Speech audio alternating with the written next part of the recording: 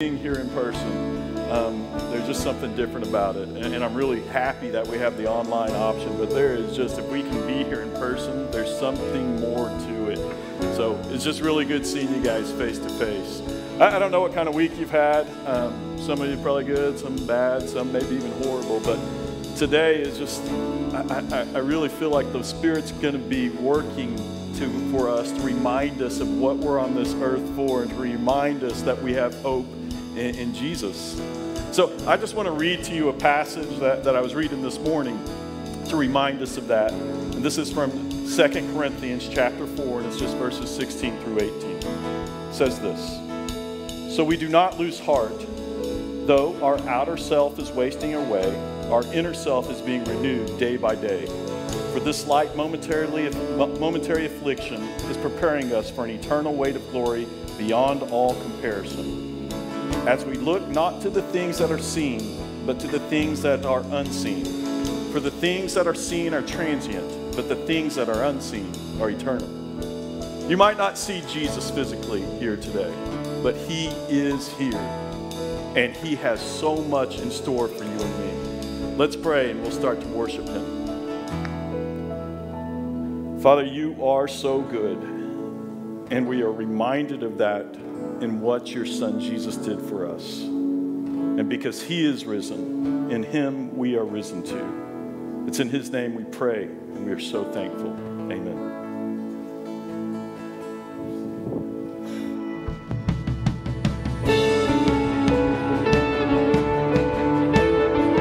Stand with us as we come before our King and sing His praise.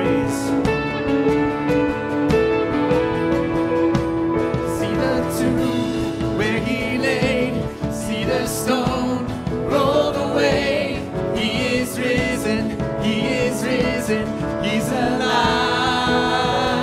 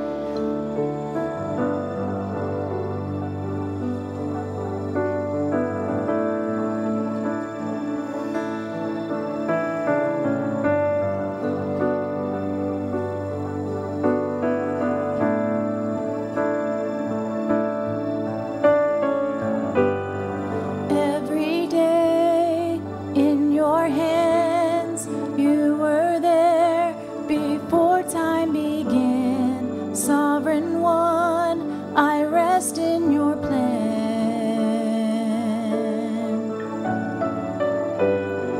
From the depths to the dawn, you are there, your promise is strong.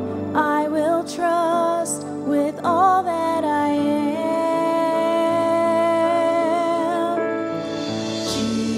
Jesus, Jesus, oh, how I need you. You stay the same. You are good in your ways.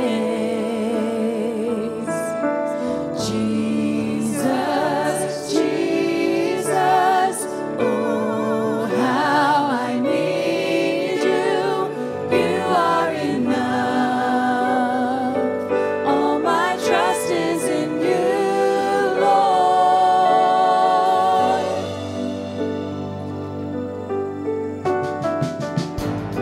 You fashion me, form my heart, search my soul, and know every thought. Love so great, but never too far. Through the storm, you're the calm. In every war, you've already won.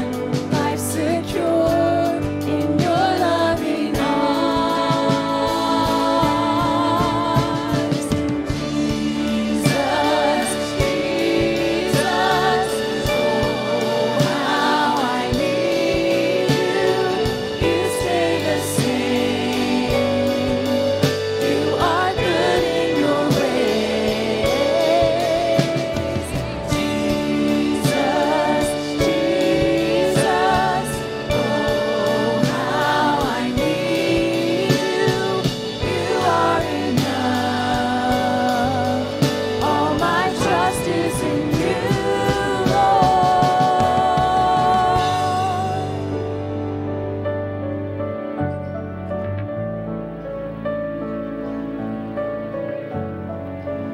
You are powerful, God above it all.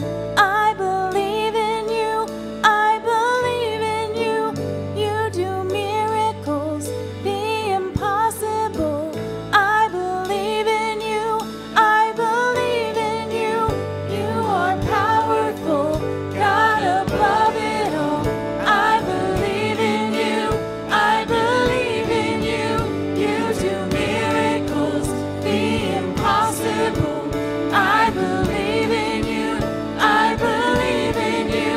You are powerful, God above it all. I believe in you, I believe in you. You do miracles, the impossible. I believe in you. Jesus, Jesus, oh, how I need you. You stay the same. You are good in your ways. Jesus, Jesus, oh, how I need you. You are enough. All my trust is in you, Lord. You are powerful, God above it all. I believe in you, I believe in you. You do miracles, the impossible. I believe in you, I believe in you. You are powerful, God above it all. I believe in you, I believe in you. You do miracles, the impossible. I believe in you, I believe in you.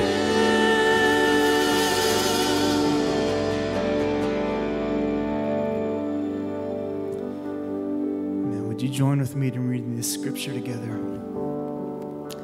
In the beginning was the Word, and the Word was with God, and the Word was God. He was with God in the beginning. Through him, all things were made. Without him, nothing was made that has been made. The word that John is speaking about here is Jesus.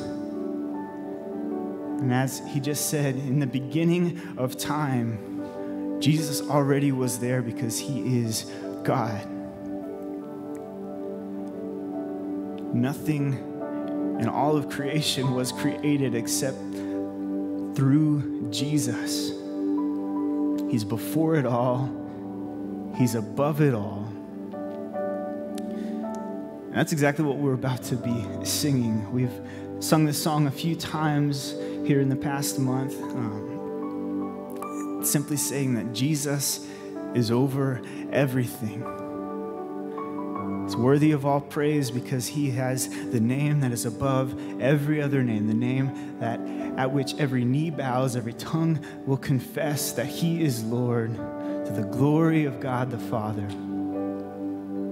And so I want to invite you as we continue in our worship, let's put him above everything, above every circumstance we may be facing in our lives, whether it's things at work, maybe it's sickness, relationships. Jesus is greater.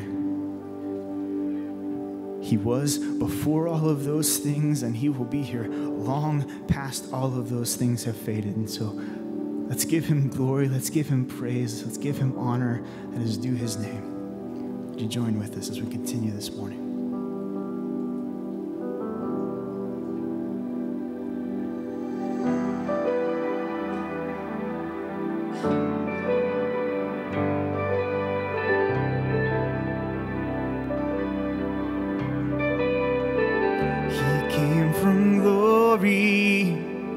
Took on flesh to save the lost, grace and mercy displayed upon the cross, our redemption.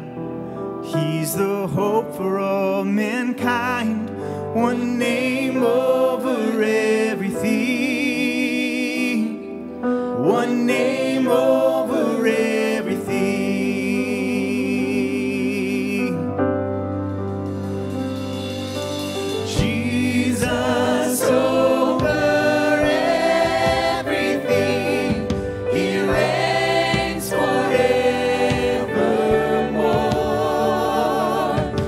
Song for all eternity.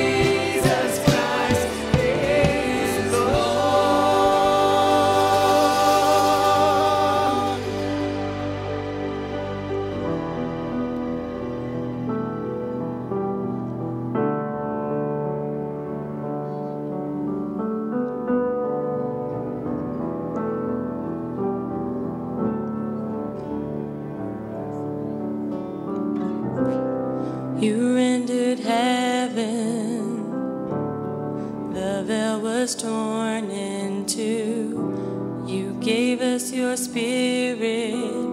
Now we are close, closer than we think. Creation is groaning, longing for the unseen. Here in this moment, eternity's close, closer than we think. What are they singing? What is it like? You are surrounded with thunder and light. Everything in us, the longing, the ache, to join with the heavens, the anthem of praise.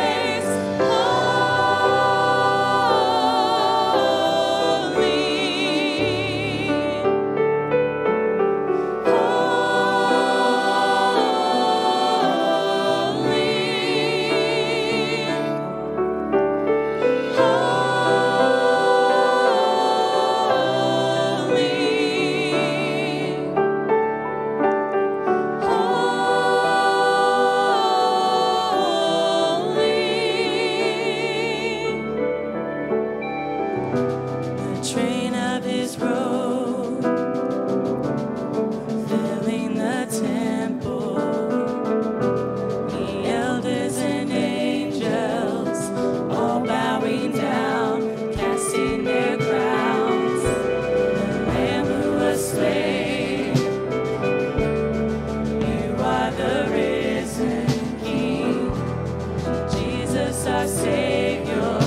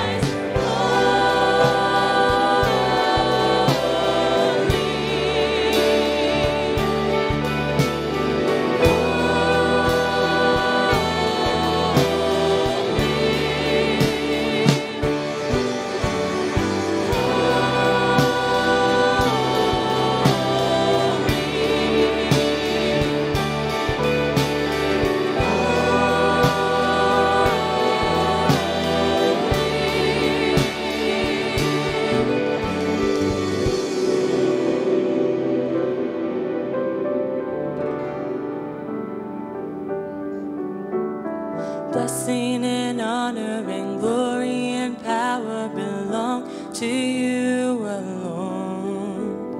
Blessing and honor and glory and power belong to you, belong to you. Blessing and honor and glory and power belong to you alone. Blessing and honor and glory and power belong to you, belong to you. Blessing and honor and glory and power belong to you alone. Blessing and honor and glory and power belong to you, belong to you. Blessing and honor and glory and power belong to you.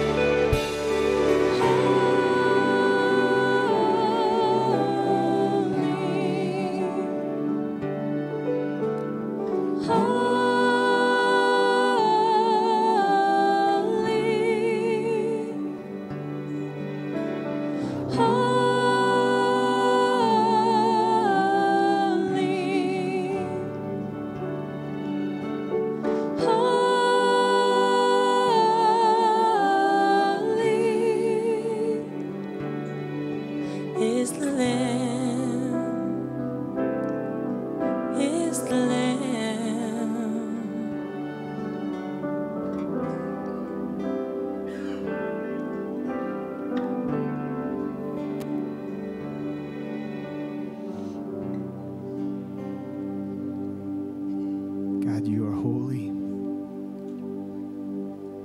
You are mighty. You are so far beyond us.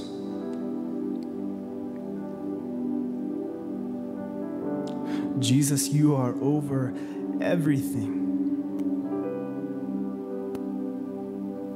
There's no one higher, no one greater. You are God. And Jesus, we're amazed at how you came and you walked among us. How you chose to go up on that cross and bear the weight and burden of our sins. And how you said it is finished. Jesus, you took away the curse, you took away our sin, our guilt. It is by your blood that we are made clean. We are made pure, we are made holy. And you are holy, holy, holy. And we join with all of creation, all the saints, the elders, all those in the throne room singing, holy, holy, holy is the Lord God Almighty, who was and is to come.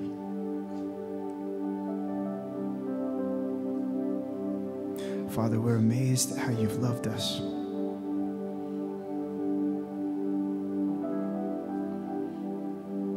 We praise you and we say every bit of this in the mighty name of Jesus.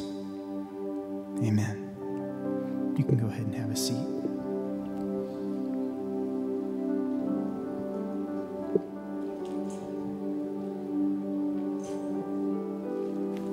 It's really easy for me to remember Jesus when I stand there and sing about him. Holy is the Lamb. It's really easy for me to remember what life is about when I stand in here with you guys.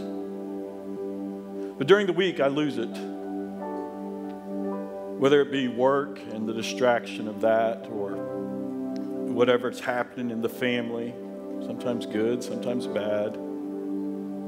Or maybe the car breaks down, or maybe something goes wrong with the house. I forget what I'm here for. I forget what it means for me that he gave his life for me, that his blood was poured out for me. I forget of who I am in him.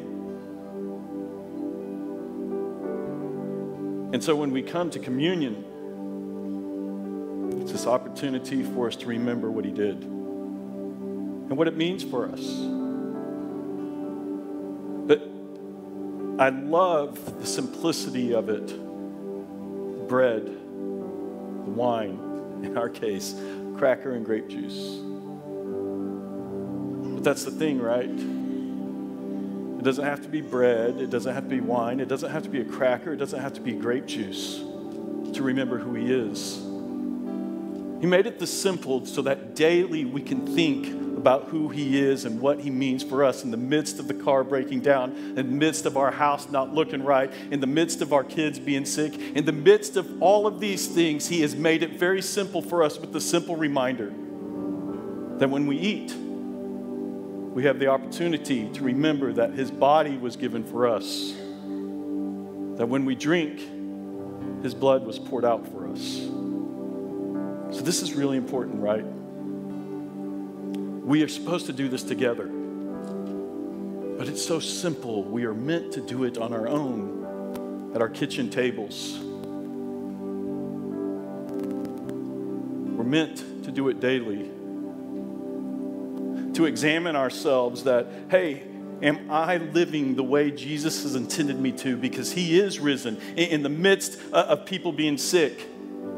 In the midst of things going wrong at work, am I living, remembering what he has done for me and who I am? It's an opportunity to examine ourselves daily.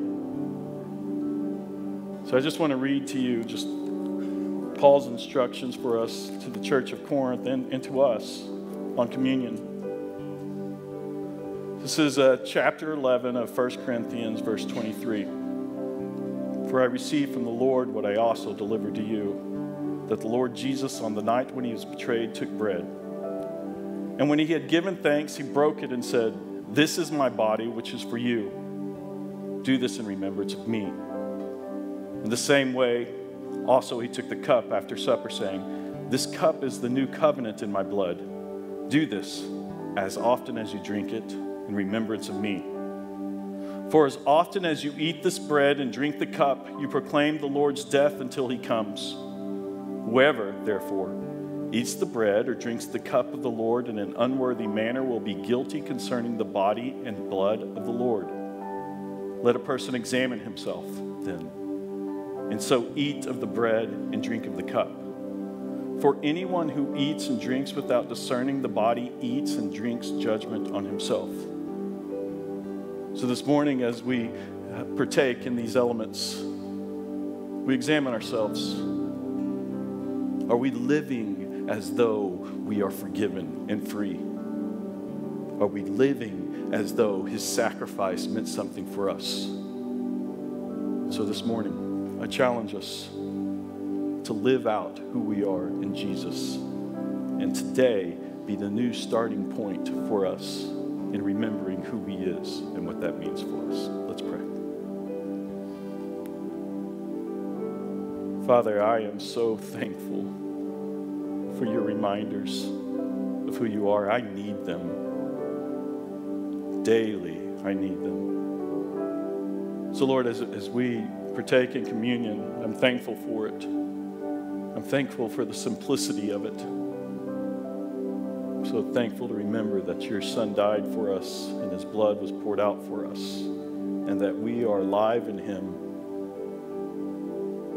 And there's so much more to come in him because of him. Thank you, Jesus. Thank you, Holy Spirit. And thank you, Father. It's in Jesus' name I pray. Amen.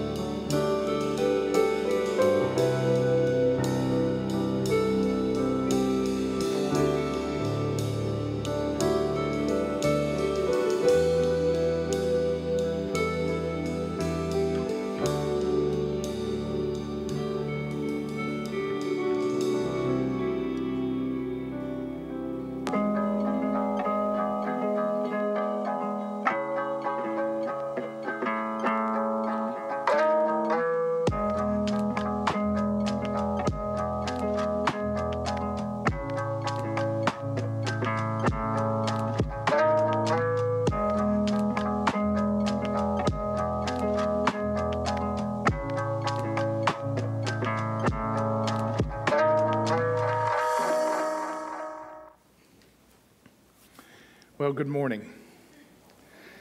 I'm going to confess something that I would not normally confess to you because I want you to think that I've got it all together. Today's been a fairly distracting day, and it's good to be with you. And so I want to just begin this morning by praying, then inviting the Lord. He's been here. Man, worship was good. Thank you guys for leading us to the throne. I just want to invite the Lord into this season, and mostly probably for me just to kind of calm things down. And so if you would just pray with me. Father, I love you. I'm so grateful for what you've done for us as we describe you in worship and praise today as holy. And all of the things that you've done for us, it is overwhelming. And Lord, I don't know what you want to do today through the scripture that we are going to walk through, but I want to just invite you to deal with us, to search our hearts, to convict us of sin, to lead us in righteousness. Lord, we love you. We thank you. In Jesus' name, amen. So my brother, when I was 15 years old, had a 1975 Dodge Coronet. Now, most of you are not even going to know what that looks like. There's a small few of you who would go, oh yeah, the Dodge Coronet. There was nothing remarkable about this car. It was, as my father said, baby poo brown, and there was nothing spectacular about this car. Bought it from a little old lady that only drove it to church on Sundays. It had low miles. It had vinyl seats. It just was a really heavy 1970s kind of car. Gas guzzler. It was not quick, but it did have some engine in it. And it wouldn't go very fast off the line, but if you gave it enough road and enough straight path, you could get it up to speed, and it was fairly exciting. And my brother thought it was his mission in life to frighten me. And he was not successful. Except for one night, about midnight, he got it up to about 115 miles an hour as we were driving over a bridge at Grand Lake, where my father lived, and he reaches down and shuts off the lights. The fastest I have ever been in a car. Some of you have got me beat, I know that. Ooh. But he turned the lights off, and it was terrifying. And that's kind of how I feel about today's scripture. We are flying low through the book of Ephesians. And it's not so much that I'm worried about moving quickly. We do that sometimes. We're trying to get through 3 different books this summer, and we're in the 5th week of the book of Ephesians. We're going to cover it in 6 weeks. That's very, very fast. But the thing that terrifies me is that somehow you would only use Sunday morning as the time to study the book of Ephesians. It's as if you've turned the lights off going across the bridge at 115 miles an hour, and you can't see what's to the left, and you can't see what's to the right, and you don't know what's behind you, and you can't see where you're going. It is imperative for you, if you're going to be a student of the Word, that Sunday morning is not the only time that you're looking at the book of Ephesians. There are 6 chapters. I would encourage you this week, beginning tomorrow, to read through the book of Ephesians again. Chapter 1 on Monday, chapter 2 on Tuesday. You kind of get the pattern. And by Sunday, you will have read all the way through the book of Ephesians. As we finish this week, we are flying low. Don't turn the lights off so that you can't see what's around you. Don't limit all of your study to the book of Ephesians, to what we're doing on Sunday morning. You need to be digging into the Word throughout the week. So, with that said, buckle up. We're going to fly low today through, and we're going to begin in Ephesians chapter 4, verse 17. Now, here's the thing that, and I've read through the book of Ephesians several times, and the thing that I love about Scripture is that no matter what season of life you're in, there is something different maybe for everybody each time you read it. And the beautiful thing about Scripture is that it applies to our life in every setting, in every season of life, and sometimes you get different application out of it. And so as I've read through it this time, here's what I have seen. In chapters 1 and 2, I see Paul giving us the big picture. It's not 30,000-foot view. It's way beyond that. Paul is giving us the from eternity to eternity kind of view, that God has this plan that has been started before we even knew about time, and it's going to continue long into eternity. And he's giving us this big overarching view that God has blessed us with every spiritual blessing, and at the center of that is God's plan for us. God is eternal, from one end to the other. From before we can imagine till after we can imagine, God is doing something amazing. What I see in the next couple of chapters is Paul beginning to kind of narrow the focus. Not only does God have this eternal plan, but God is working within time, within this temporal place that we are. That God's plan, yes, it is for eternity, but it is for now. And God rescues us, and He saves us, and He gives us purpose, and He puts us in the church. Can I just tell you, the last couple of weeks, the stuff going on with our family, I don't know how people do life without the church. I don't know how people walk through the burdens that come with life without the body of believers, without doing life together. And I think that Paul kind of narrows the focus. It's what Tyler talked about a couple of weeks ago, that we would comprehend and imagine how wide and how long and how deep the love of Christ is, and what Corey shared last week, that the church is there to build up the body, to honor God, and we got to get in the game. And I think in these last 3 chapters, middle of chapter 4 through the end of chapter 6, Paul gets very, very personal. Paul begins to give us very practical instructions. Do you want to know how to live life? Do these things. Do you want to know what it looks like to follow Jesus? Do these things. And Paul uses some figurative language. In fact, we're going to look at in chapter 5, he talks about the way of God. He describes this journey as if we're on a path that gets us to glory. And we step onto that path at the justification, at our salvation, when we claim Jesus, when we accept Jesus, when we are rescued from this world and put into the kingdom of God through Christ and through what He did on the cross. That's our justification, and we step onto the path. And then for the rest of our life, we are on this path, and that is the process of sanctification, where the Holy Spirit works in us to conform us to His image. And finally, the path ends in eternity when we are glorified. This idea of the path is not new to Scripture. I mean, wisdom literature, back all the way in Proverbs chapter 3. Let's see if I can fix that for you. Trust in the Lord with all of your heart. Lean not on your own understanding. Acknowledge Him in all your ways, and what? He will make your path straight. Jesus talks about the path that leads to destruction is wide, and the path that leads to righteousness and eternity is narrow. So if you've got your Bibles, we're going to look at the path that we are on. Ephesians chapter 4, beginning in verse 17. If you want to turn there. Here's what Paul says. So I tell you this, and insist on it in the Lord, that you must no longer live as the Gentiles do, in the futility of their thinking.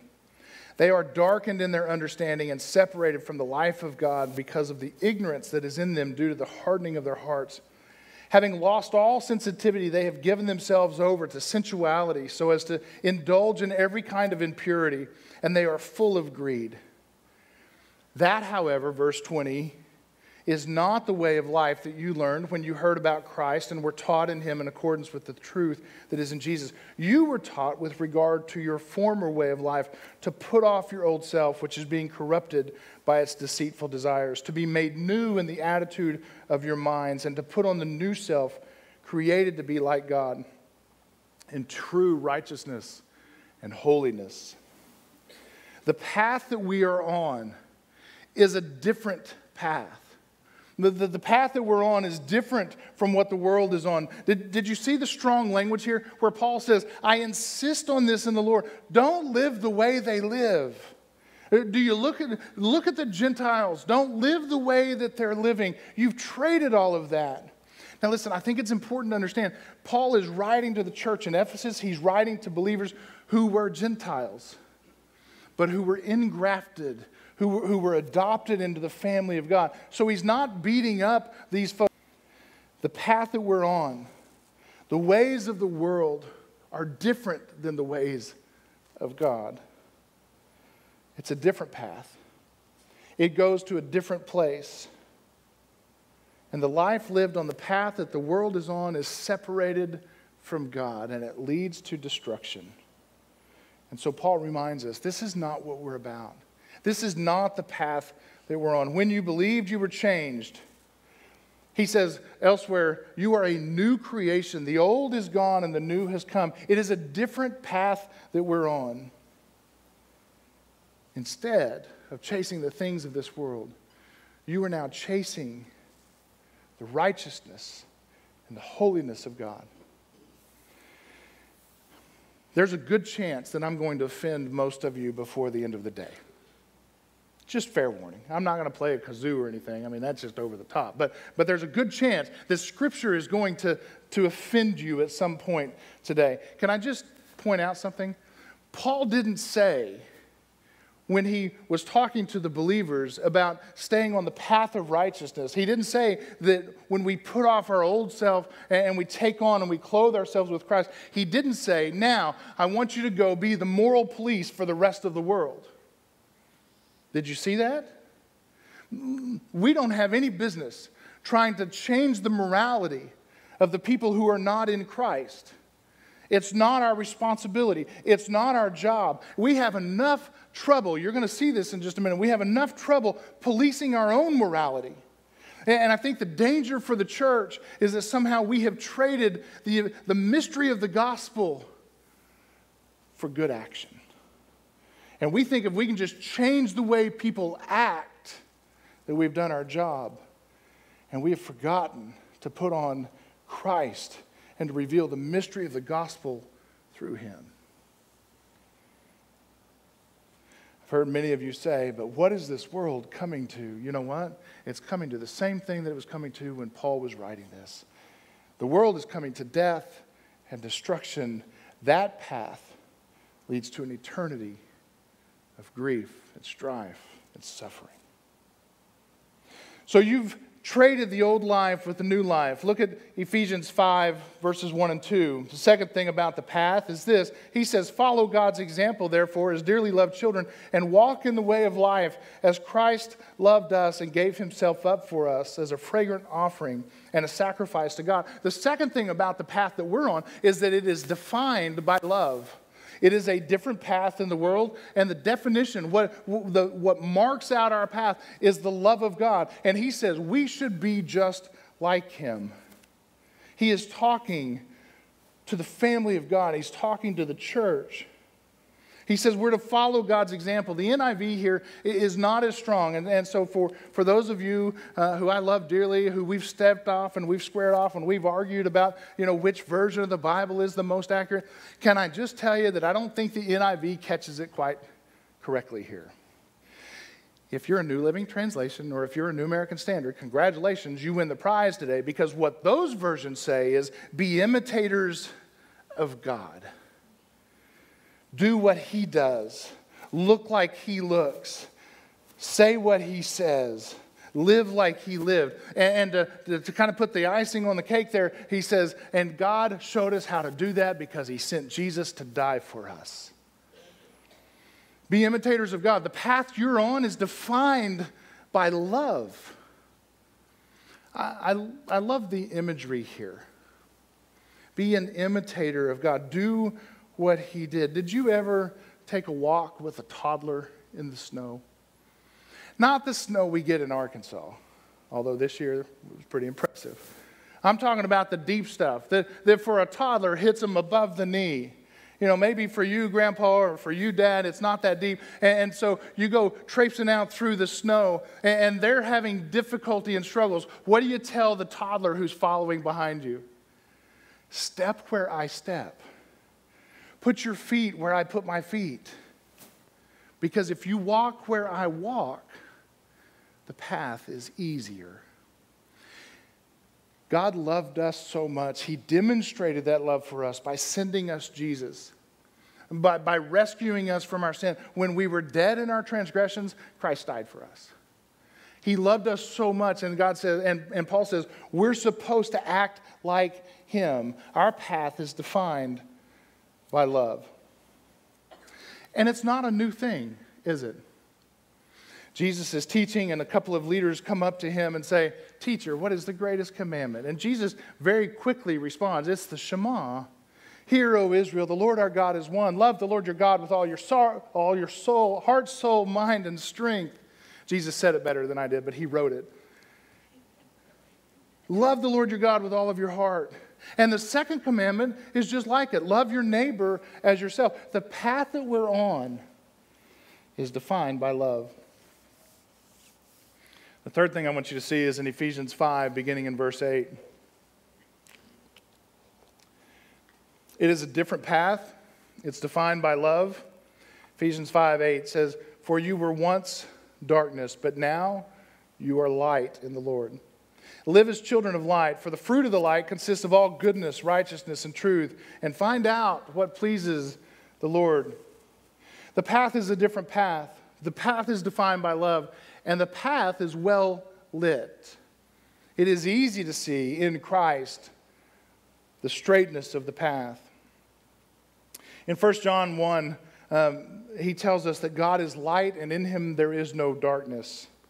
In God, all things are revealed. When God comes into the situation, he illuminates everything.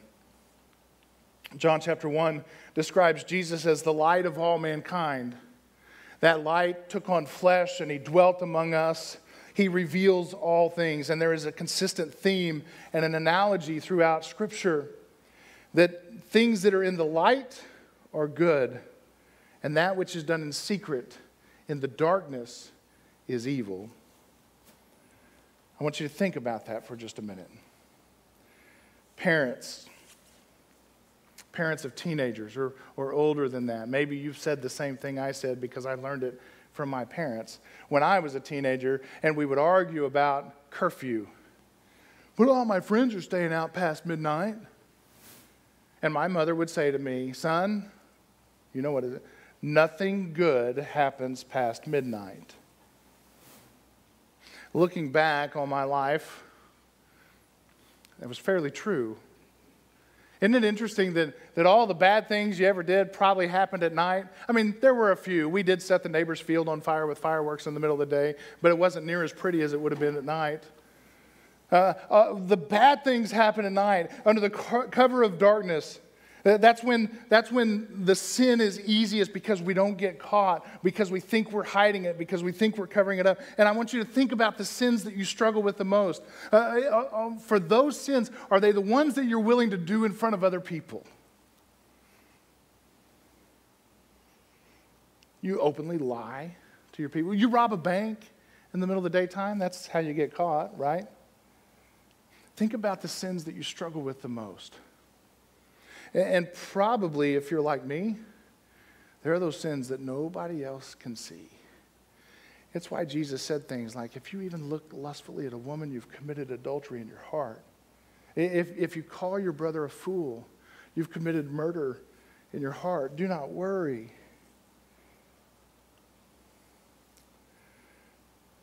Are you hiding sin in secrecy? And here's the thing. That's why sin is so shameful.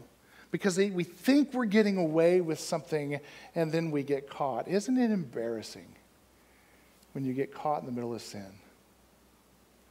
Several years ago, I was driving down the road and I didn't realize it, but my tag had expired. But thankfully, there was a Fort Smith police officer who pulled me over to remind me that it was time for me to go down and pay my $27 or whatever. The problem was he pulled me over as I pulled into this parking lot. So I don't know what was going on that Thursday, but every person in our church had to drive past us, and there I was. You know how embarrassing that is? Oh, so you got caught. What'd you do? It was a tag. Or the time that I got the ticket in the church van, and he said, "Where do you work?" I said, "Central Christian Church." He said, "What's the address?" I'm like, "It's on the van." That's why we don't put the address and the name on our church vans. It's a decision that I made. Sin is shameful, and it happens under the cover of darkness when we can hide it. And Jesus said, "You are the light of the world. In Christ, you are the light of the world. Let your light shine before men so that others may see your good deeds and glorify their Father." Here's the interesting thing about being the light of the world and living as children of the light. We don't make the light. When I was a kid, this will date me. Some of you will agree with this, and some of you who are growing up in this time, I'm sorry that you're missing out. But we would buy cereal based on the toy. based on the prize that was in the box. They still do that because we buy bag cereal. We buy it a bushel at a time, and they don't have prizes in that. I don't even know what the name brand stuff tastes like anymore. It probably doesn't even taste right. We've had so much of the bag stuff. But when I was a kid, my mom would get the Tony the Tiger cereal, and we would get the prize on it. You remember when you were young and all of the glow-in-the-dark stuff started to come out? You'd open up that cereal box and you'd pull out this little plastic Tony the Tiger, and it's like, it glows in the dark. Yes. And you run into the closet and nothing. And then you start figuring out, we got to hold it up to the light. And then you run in the closet. Tony the Tiger's glowing in the dark. Yes. And you know what? Tony the Tiger only glows so long. And then you got to put him back in the light. You are the light of the world, but if you are not connected to the source of light, the glow goes away. How often are you digging into Scripture? How often are you meditating on His Word? How often are you spending time just fellowshipping, communing with the Lord in prayer? If you stay in the light, you'll continue to reflect back that light. You'll continue to glow, and God gets the glory for that. You are children of the light. The path is well lit. You're now in the light. Why would you go back to the darkness? The fourth thing, it is a different path. It is defined by love. It is well lit. Look at Ephesians 5, beginning in verse 15. Paul says, "Be very careful then how you live, not as unwise, but as wise, making the most of every opportunity, because the days are evil. Therefore, do not be foolish, but understand what the Lord's will is. Do not get drunk on wine, which leads to debauchery. Instead, be filled with the Spirit, speaking to one another with psalms and hymns and songs from the Spirit. Sing and make music from your heart to the Lord. Always give thanks to God the Father for everything in the name of our Lord Jesus Christ. Submit to one another out of reverence for Christ." The path that we're called to has lots of opportunities.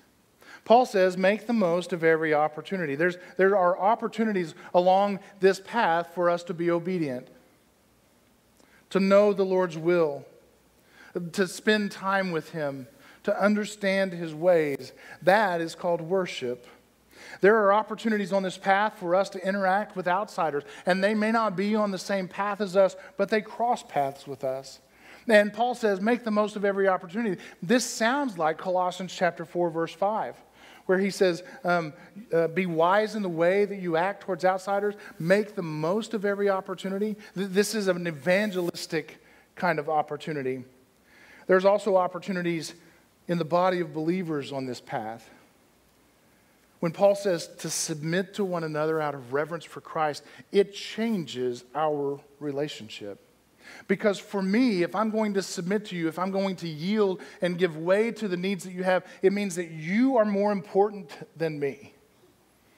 And if you're doing the same thing, I'm more important than you. And all of a sudden, we're more concerned about meeting the needs of other people than we are about getting our own way. And when we are a church that submits to one another out of reverence for Christ, ministry comes easy.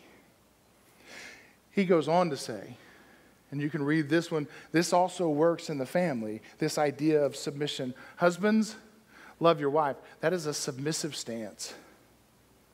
Wives, submit to your husbands. Clearly, submissive stance. And here's what works in my home. If my wife is more important than me and I am more important than her, guess what? We both get our needs met and God is honored by that. The path you're on has opportunities for worship, for evangelism, for ministry in the body. So how do we apply this scripture? What's next? What do you do with the path that you're on? Several years ago, Andy Stanley, he's a guy I like to read. I like to listen to his sermons. He just has insight in a way that's just meaningful for me. He wrote a book entitled The Principles of the Path. And I'll give you just a quick rundown. The principle of the path is that the decisions that we make today will exponentially affect the path that we're on the further we get from this decision. Small decisions today make big course corrections down the road. And parents, if you're looking for something to maybe walk through with your older elementary student or even high school student, this is a great book because it talks about the decisions that we make now, even as teenagers, even as adolescents, that those decisions will affect our life 20, 30, 40, 50 years down the road. The premise is that we make decisions now so that we go where we want to go down the road. And we know that the wrong path leads us to destruction. But here's what he says. We begin selling ourselves on what we want to do rather than what we ought to do. And then we listen to ourselves until we believe our own lies, and then we opt for happiness. Here's the deal. There are only two options for the path that you're going to be on. There are only two options. The first one is that you can walk in the way that God created for His glory and for our benefit, or you can go the way of the world, which leads to destruction. And here's the scary thing. Brothers and sisters, here's the scary thing. That some of us think that those paths are parallel to right at the very end. That somehow I can put one foot on the path that leads to eternal life, and I can love the Lord, and I can go to church, and I can sing the songs, and I can be involved in all the ways of God. And then I can keep one foot on the path of this world because it is a little bit fun. And how can I share the gospel if I don't, hang out with lost people? How can I do the things of God if I'm not still kind of in? And we think that somehow these paths are parallel, and we can keep one foot in one path and one foot in the other. The paths go different directions. It is impossible to walk on the path that leads to destruction and walk on the path that leads to eternity. You cannot do that. We started in Ephesians 4, verse 17. We ended in Ephesians 5, verse 21. And I left out a lot of scripture in between. Some of you Bible students, you're feeling it in your chest. You're already tightened up and you're anxious and you're going, surely he's not going to end there. No, I'm not. Because Paul gives us some mandates for the path we're on. It is different. It is defined by love. It is well lit and it is full of opportunity. But in those verses, hear me now, this is going to get really, really personal for you. In those verses, there are 45 mandates as I read it. 45 different things that you are supposed to do or that you are supposed to stop doing. 45 different things that he gives us that are mandates for us as we walk the path of righteousness.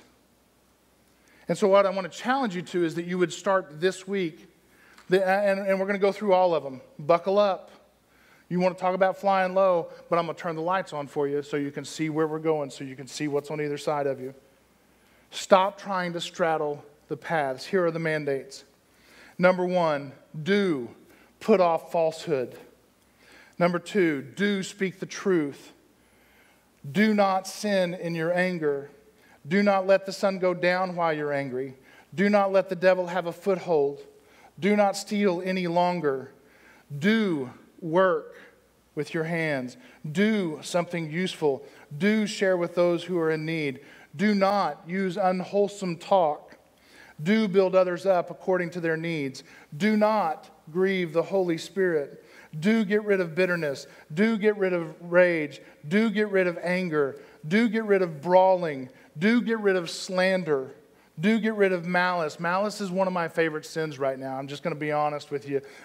Malice is thinking that or wanting bad things for other people. Just this week, I shared with a couple of different people who were just like, man, this guy is just driving me crazy. And I said, isn't it great when you take somebody to God and you go from praying about them to praying for them?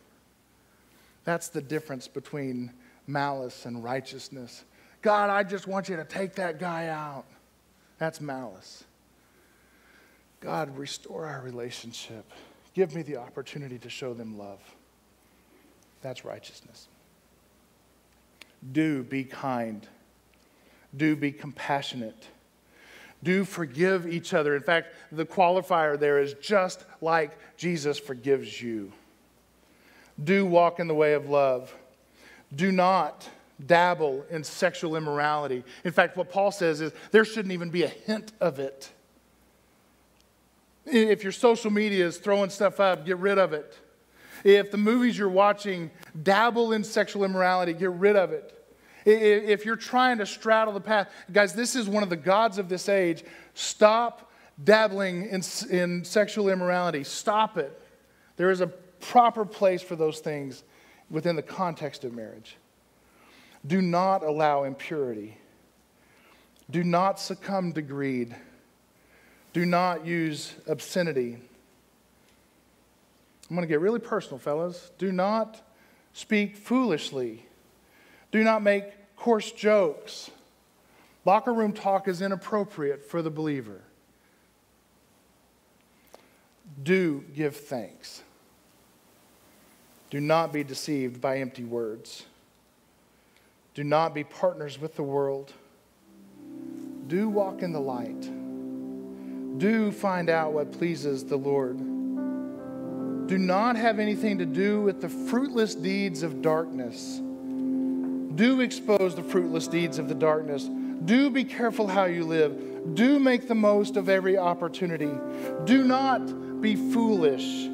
Do understand the Lord's will. Do not get drunk. Do be filled with the Holy Spirit. Do speak to one another with psalms, hymns, and songs. I can't wait for this one to happen. Hello.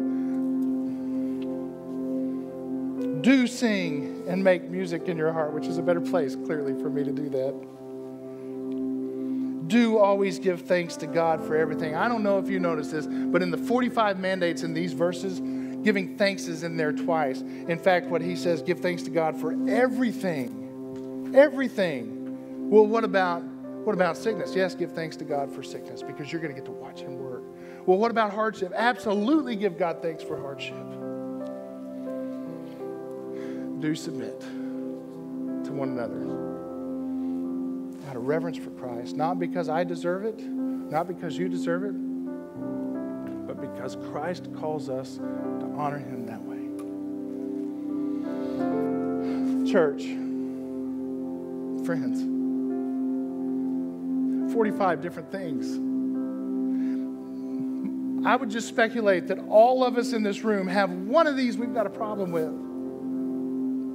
Some of you, you're setting the curve. You got like 15 or 20 of them. I've heard your jokes. You've listened to mine. It is time for us to stop straddling the path. Pick one. Pick two if you're ambitious. And commit those to the Lord this week. It is time for us to move squarely onto the path that leads to righteousness. And if we'll do that, if we'll commit these things to God, I'll bet you that our path will be a little bit straighter, it'll be a little bit brighter, and it'll be a lot less burdensome. Let's fix this. Let's travel the path of righteousness for the kingdom's sake.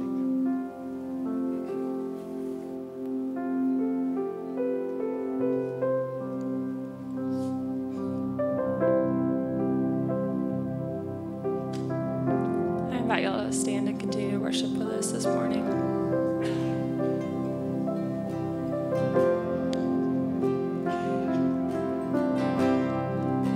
Worthy of every song we could ever sing,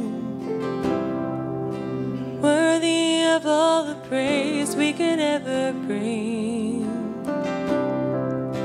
worthy of every breath we could ever breathe. We live for you.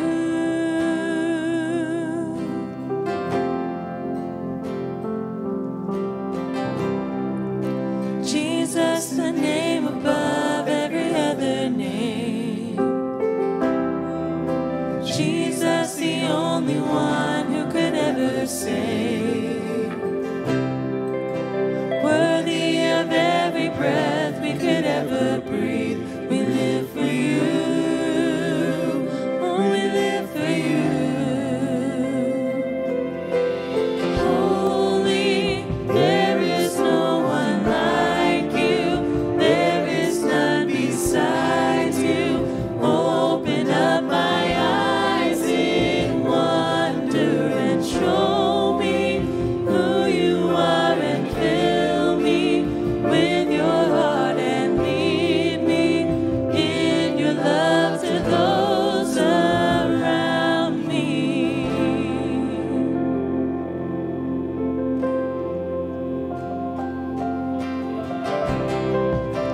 Worthy of every song we could ever sing. Worthy of all the praise we could ever bring. Worthy of every breath we could ever breathe. We live for you.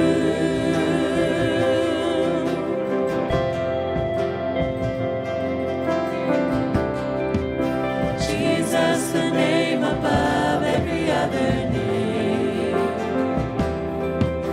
Jesus, the only one who could ever sing. Worthy of every breath we could ever breathe. We live for you. Oh, we live for you. Holy, there is no one like you. There is none besides you.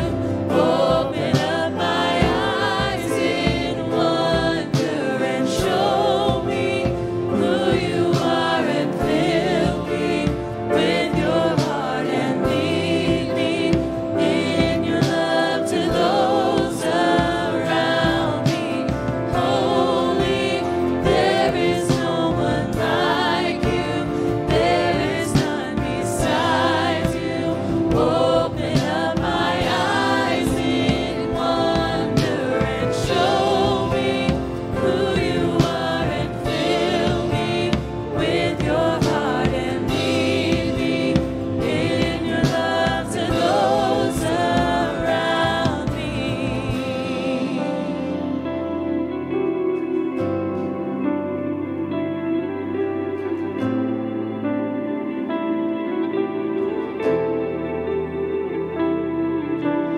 I will build my life upon your love.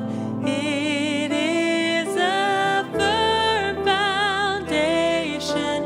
I will put my trust in you alone, and I will not be shaken. I will build my life upon your love. It is a firm foundation.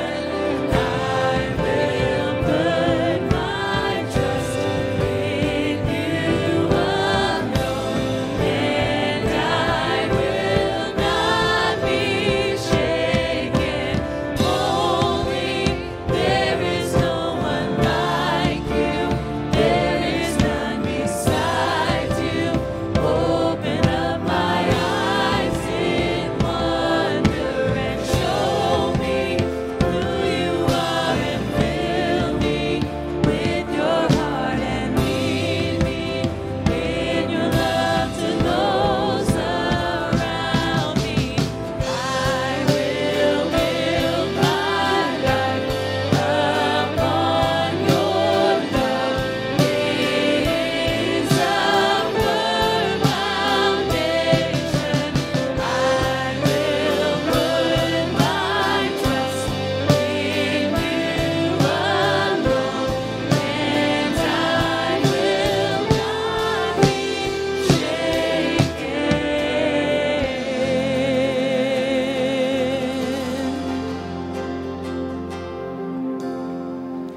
Amen. Y'all can go ahead and have a seat. I love that imagery that Tim gave of the glow-in-the-dark toys. Just as they would lose their ability to shine when they are out of the light, so do we. We got to stay connected to the Word of God. We got to stay connected to the Father, to the Son, to the Holy Spirit. And what we're doing right here is a big part of that, gathering each and every Sunday morning. However, if that's the only time that we're getting in the Word, if that's the only time that we have our attention fixed on Jesus, fixed on the cross, come Saturday, we're getting pretty dark. I want to encourage you each and every day, spend time in the Word, spend time encouraging one another through fellowship, spend time in prayer. These are the things that keep us connected to that source of light. And just as Tim said, let's be imitators of Christ. Let every bit of who we are be fashioned after the image of what we see in Jesus. He's the source of life. He's given us new life because of his blood poured out for us, his body broken for us on the cross. And so let's live each and every day as such. So as we prepare to leave this place, I do have a couple of quick announcements. Tonight, if you are in student body, or if you have a student that is 6th through 12th grade in student body, there's going to be an open gym in the Family Life Center from 6:30 to 8:30.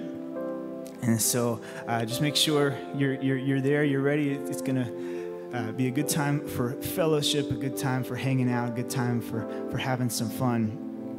And then also, this week is Camp Haven. So initially this was from 2nd through 7th grade, but we have opened it up to 1st grade as well for registration. And today is the last day to register because it starts tomorrow and it goes through Friday this week. It's basically a day camp here at Central, and then you get to go home and sleep in your bed at night. And again, that's from 1st grade through 7th grade. There's going to be a rock wall, which you may have already seen over there in our parking lot. I think there's some go-karts, some laser tag, all kinds of things. And every bit of it is going to be focused on the cross, on building up our young ones in the way that they should go. So I want to encourage you, if you haven't already signed up, make sure you get in contact with Jeff today, because today is the last day to register for that. It's going to be a fun time this week. So with that, I will pray over us and we'll be dismissed. God, you are so good, so worthy of our praise. And it's our desire to be filled with your light, that we would turn around and be the light to the world as you've called us to be. We are your people. You are our God. We are so amazed at how you have loved us, how you freed us from our sins.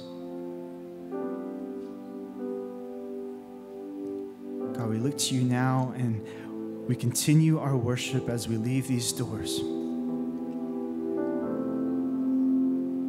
You're mighty, you're strong, worthy of all of our praise, so we give that to you now. We say this in Jesus' name. Y'all have a great week.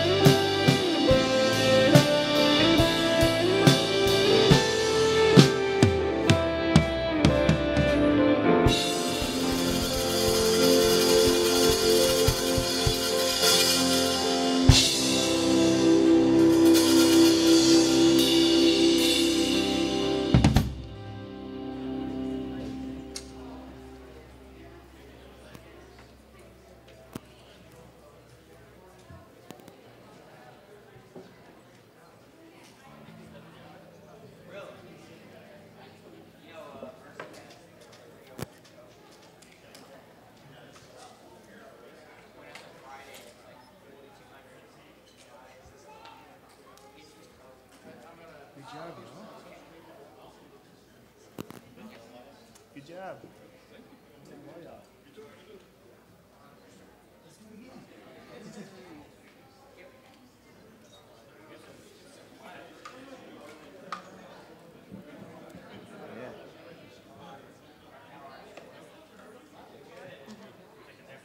No, I just want to get one.